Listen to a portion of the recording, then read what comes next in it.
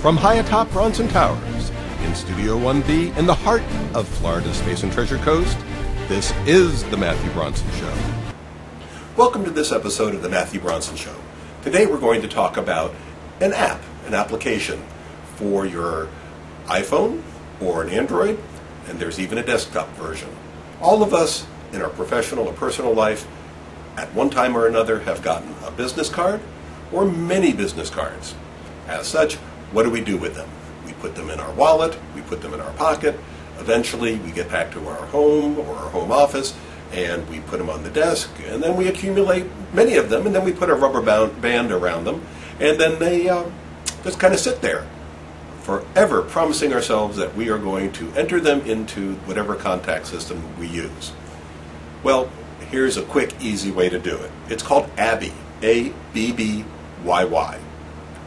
You can get it off of the Play Store, do an internet search on it, probably be able to get it through the iTunes store, whatever your normal method for getting an app is.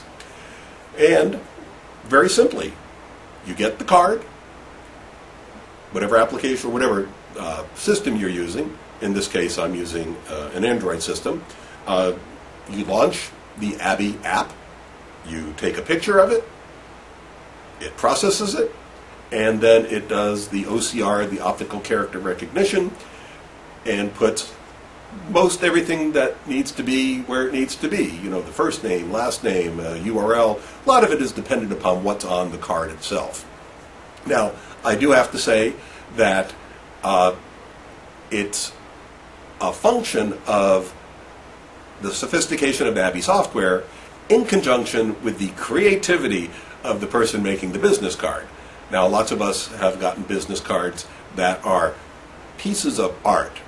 Downside to that is that it makes it very difficult for any application software to do a really legitimate job on deciphering it. So, with that said, you know, go at it, give it a try. ABBYY. Depending on the types of cards and how creative your business associates are, you'll see varying results. But with a regular old standard 1970s black and white card, everything lined up the way it's supposed to be, I think you'll be very, very happy. So for this edition of the Matthew Bronson Show, thank you very much, and we'll see you next time. Tune it in, check it out, listen